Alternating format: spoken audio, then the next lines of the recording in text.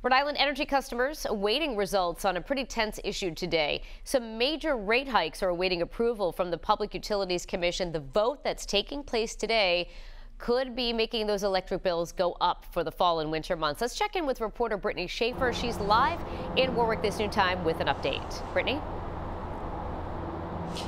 Well, Danielle, the meeting started just about a half hour ago and is still going on, so the commission has not taken that vote yet, but the potential rate increase is being met with backlash. Dozens of protesters were standing outside on the front steps here of the PUC, and just minutes ago they went inside into the hearing holding signs reading "Reject the rate hike" and "The war on the poor is immoral." Rhode Island Energy blaming the potential increase on the rising cost to buy energy due to the war in Ukraine, as well as inflation and high demand. The proposal would increase bills by around 15%, or on average $50 a month for Rhode Islanders. Small businesses would see a 16% increase. The Rhode Island Energy president previously said they are encouraging customers who may be struggling with higher energy bills to reach out before getting behind. But some advocacy groups say it's not enough, taking their complaints to the vote.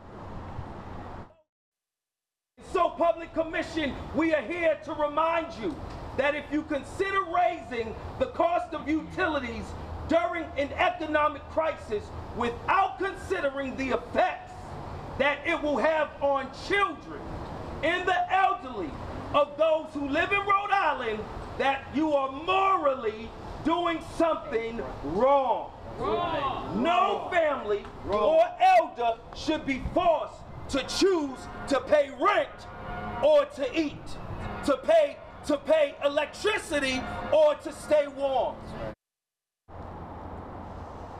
And if the commission does vote to raise those rates, they will take effect on November 1st. Again, we are standing by here at the Public Utilities Commission waiting for that vote. Stay with 12 News both on air and online as we wait for the developing news. For now, live in Warwick, I'm Brittany Schaefer, 12 News.